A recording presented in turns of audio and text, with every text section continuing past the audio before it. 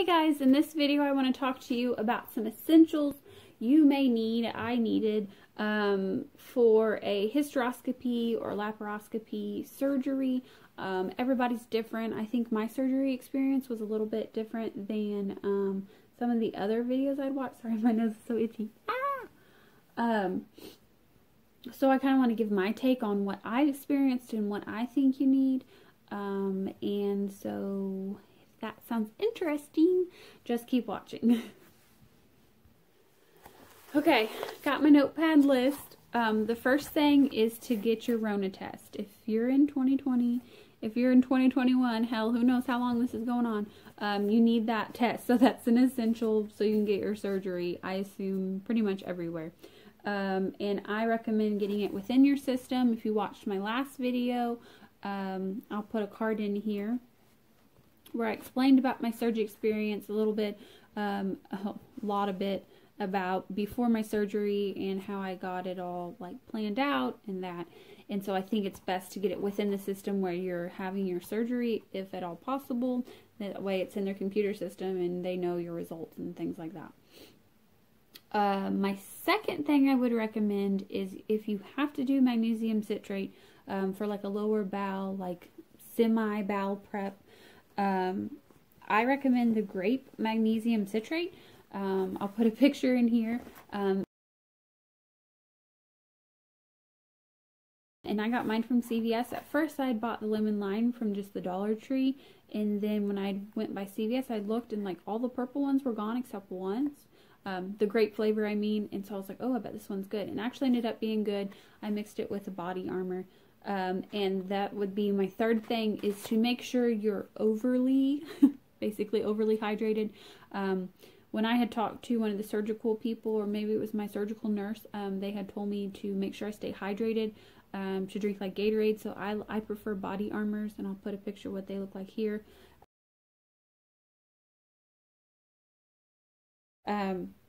I like the pineapple coconut, and so I was drinking a lot of that, trying to stay hydrated, because I didn't want to be so dehydrated from the bowel prep, the magnesium citrate, that makes you go. And I think when I had gotten my colonoscopy, it's been like 10 years ago now, I know that I had only drinking about half of what I was supposed to, and I was so dehydrated that by the time I had my colonoscopy, I was like about passing out, because I was just like, there's nothing left in me. And so this time around, I didn't want to be like that. So I was very vigilant about like, oh, I'm like, my sugars are probably crazy at this point, but oh well, I just need to keep drinking and staying hydrated. So yeah, recommend those. The fourth thing you guys should get are big pads. Like, I even think I should have got like adult diapers, like depends, because I bled a lot. And I bled for like three-ish days very heavily, and then it kind of tapered off. To me, it reminds me of a like reverse period, like you bleed a ton, and then it was kind of like almost fibrous, like tissue, I guess endometrial tissue in my not my cervix, from my uterus, and then it changed to kind of like mucousy stuff. So it was like the reverse kind of how my period normally is. But yeah, get some big old pads, like, like the kind after you get have a baby, or even just some kind of depends. I've seen some people recommend like those like surgical briefs, or I don't know what they're called, but like, big old granny panties, that'd probably work. I have noticed where like my underwear on my incisions, doesn't feel great, even though there's band-aids and stuff on them. So anything that's a little bit higher in between your like mid-rise brief, I think would be best, so it doesn't hit your belly button if you do have a belly button incision, and then it's not like on your hip bone, so somewhere in between there or above your belly button, I guess, is another like super high-rise undies. But yeah, so that worked out okay, because the hotel we were staying at right next door, there's a grocery store, and so my mom had went over and got some, because I had just had some like smaller pads and stuff. Why are people doing fireworks? I had some smaller, like, medium-sized pads, but this was like, wasn't gonna cut it. The fifth thing I recommend, I'd actually found these at Dollar Tree. It was just like little under pad things, like for accidents, kind of like doggy pad deals. But I didn't know during the night, you know, if my incision would leak or if I would leak down there. So I put that underneath me on the bed. I didn't end up needing them, but I thought it was a good idea just to have in case. Next thing, let's see, what did I say? Oh, Band-Aids. So they do put Band-Aids on your incisions, but they didn't give me any kind of like, oh, here you go pack, you know. They just, the pad they put between my legs right after. And then they had Band-Aids on my incision. So make sure you do have Band-Aids. I'm allergic to like Band-Aid adhesive, and so I don't know if it's a rubber or I don't know what it is. So actually I had kind of like broken out. Now this was like, I'd say day 4 or whatever, my Band-Aids, because I'd taken them off. I didn't really break out, but I'd taken a shower, cleaned everything, and then put new Band-Aids on. And then when I took those Band-Aids off, is when I realized that I had broken out from them. So what I ended up doing was switching it up, and instead of like the fabric Band-Aids, I use like the waterproof Band-Aids, which I would recommend instead of, for the simple reason that maybe you wouldn't break out either on them. Maybe you don't break out, maybe it doesn't matter. But like when I go to take my pants down, so I put my thumb like, you know, under the waistband of my pants, and sometimes my thumb would catch in between like the little gauze part of the Band-Aid in like my skin, and then I would kind of pull and that would pull my incision. So 10 out of 10 would not recommend that. Like, that hurt. But when you have the waterproof Band-Aids that are like sealed all the way around, like you're not as likely to like catch it on stuff, I don't believe, so I recommend those waterproof Band-Aids instead. Maybe the wound doesn't like get as much air, so maybe it's not medically as good to use, but they didn't really tell me anything about that either way. So took it into my own hands. 7, I would recommend snacks or meal prepping ahead of time. They say to eat really light after, and not like a bunch of greasy food because of all the gas. You don't want to eat things that create more gas. I luckily did not have a lot of gas. I thought I was, some people say that's the worst pain, like not your incisions, not the surgery, it's just the gas pain. I really didn't have that. I couldn't really lay on my side because it would like hurt, you know, my incisions and stuff, but it really wasn't from the gas. Like, so that was interesting. I was expecting to be in a lot of pain. I don't know if he just did really good and got all the gas out. But yeah, so that was fine. Let's see, 7. Oh, another thing. So this is number 8. Oh, and I said in meal prep. So you have things ready. So if you're at home, you know, if you have kids or whatever, the reason is, you know, there's already something that's easily to get prepared. Definitely recommend that, you know, like lighter meals that are easy, so somebody doesn't have to go out and get stuff. The next thing I put is like Advil or lesser painkillers. So my physician said that I could like rotate like Tylenol or Advil with the tramadol, like every 4 hours. I could take as much tramadol as I wanted, which I didn't. It's a synthetic opioid. But I took it the first night of my surgery, and I was like, so I'm kind of like dizzy, like not feeling good. So I think I really wasn't hurting that bad from my surgery at all. So I would recommend, you know, if you're starting to hurt, maybe try the painkillers they give you, but it ended up being like the side effects worse than the benefit of taking it. So yeah, just have some regular old Advil. One thing on some of these videos I saw people recommend were these charcoal caps. So I had my mom and dad actually go to Walgreens and get them. They're like 20 bucks. It's just charcoal, I think, in a capsule, which I was like, I got charcoal at home. I could have made my own capsules. But they went and bought them. I didn't end up needing them, so they're actually going to return them. Because like I said, everybody has said they have this terrible gas pain. I've seen the pictures, like their belly looks like hard. Like there's this like little teeny Instagram chick, and then she had this surgery, and you know, she went from really skinny to like obviously like super bloated, and like her stomach was like distended and hard, and I just didn't have that. Like my tummy looked about normal, you know. It's a little pudgy, but whatever. So yeah, I didn't need those, but in case you think you might have that issue, you may want to have them on hand. I mean, you can always take them back to Walgreens, I guess, if that happens to you like it did to me. So, next thing would be number 10, and I said a comfy outfit, something that's easy to put on and off, and a comfortable mask. So, yeah, I think that's kind of self-explanatory. I had to after surgery, I had to put on my clothes myself, and that was kind of hard, coming right out of surgery and trying to get everything on. So you might want something that has, you know, just easy pull-on pants. So I had like some sweatpants on. I had like a little pullover kind of hoodie deal, so that was decently easy to put on. And your mask. So on the phone they had told me once I got back to the pre-op that I could take my mask off because basically everybody's been tested. But like everybody still had their mask on, so I kept my mask on. Maybe I could have taken it off, I don't know. But you want a comfortable mask because you're going to be wearing it. I think I had it on. Well, no, they took it off of me because they had to put on my oxygen mask. I'm not really sure where my mask went. It went somewhere. But yeah, you know, with everything that's going on, you got to wear a mask. So have a nice mask. For my birthday, I'd gotten one of my coworkers had made me a mask, and so that was my surgery mask I wore. And it had like little she made like little scrunchy almost elastic to go around my ear, so that was cute. But the next thing I recommend is a heating pad. So the first night, my stomach, you know, did hurt a little bit. The incisions hurt a little bit.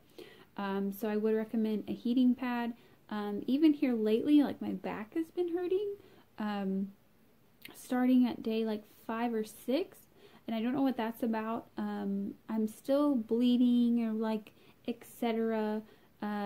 Fluids.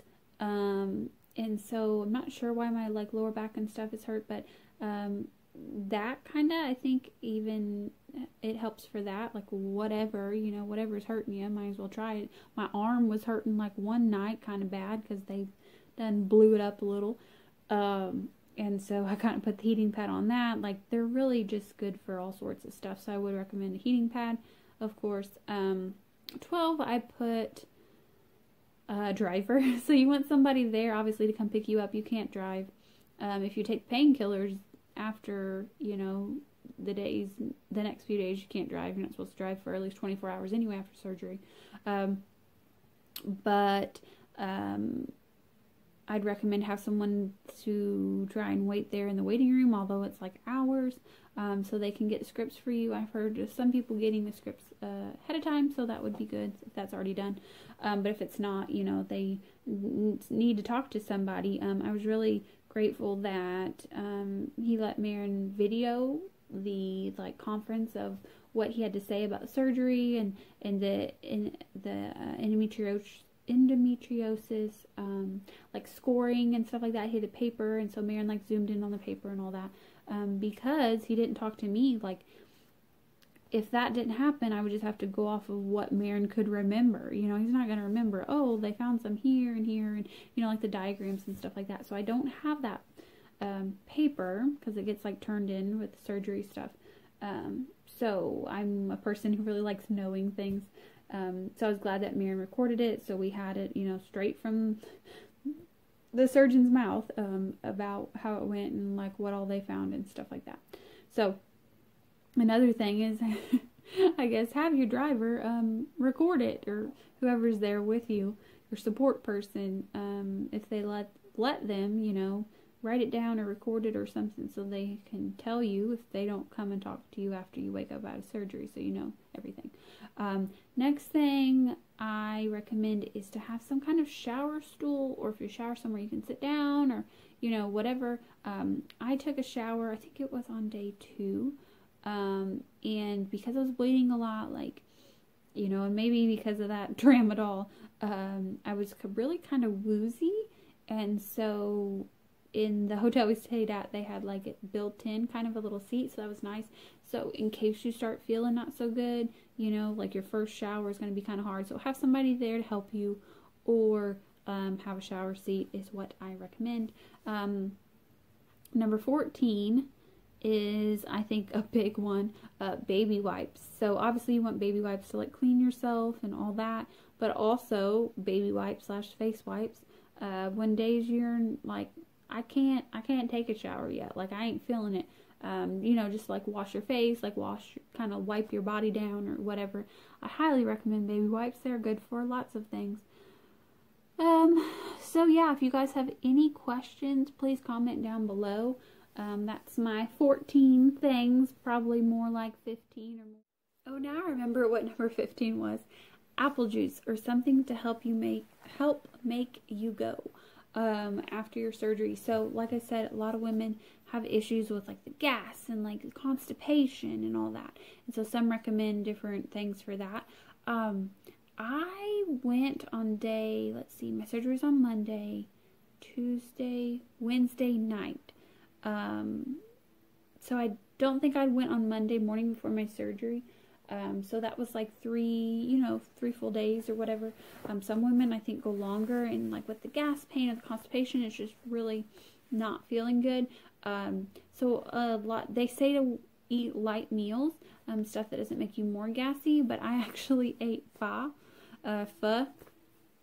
one of the days, and I forget what else, which that is a Vietnamese soup, and it does usually make me go poop, but so it didn't, but I think it just kind of moved things along. And then I was drinking a lot of apple juice, so I recommend apple juice. For me, that always makes me go. Maybe it doesn't work for you, but I was drinking apple juice, and so I finally went Wednesday night. Oh, I meant to say the soup has like a higher fat content, because the one I get has like rare beef and like meatballs and stuff like that, and I love it. It's just really good. It's very like comforting food. It's kind of like chicken noodle soup, but not.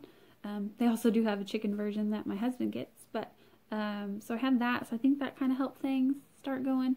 The apple juice, and just staying hydrated, because obviously if you're dehydrated you get more constipated as well, so that doesn't add to the fact that the anesthesia makes you constipated. If you take the painkillers, those make you constipated, so a lot of things add together to make you constipated.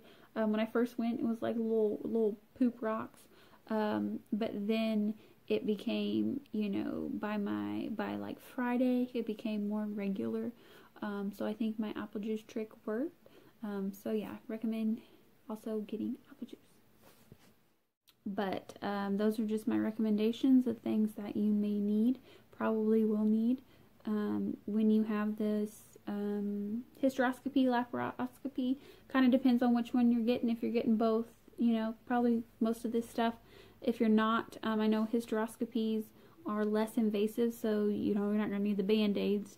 You're not going to have incisions and stuff like that. So everything's a little bit different. But versus if you just have laparoscopy, are you going to bleed a bunch? Probably not, so you won't need that stuff. But this video is more for people who are getting the 2-for-1, bumper to bumper deal, as my reproductive endocrinologist / surgeon / doctor calls it. But if you have any questions, comment down below. I'll try to answer them. From my experience isn't completely done, because I still have my follow-up appointment this coming weekend, where they're going to go back in and check and see if scar tissue has grown. So yeah, comment down below, let me know, and I will try to get back to you guys as soon as I can. If you want to check out my other video on my surgery experience, or if you want to check out the video I made before that about how I found out I had a septated uterus and I needed this procedure, these two procedures, check that out, look at that video, and don't forget to subscribe if you want to hear more about my journey with infertility, and I will see you guys later. Bye.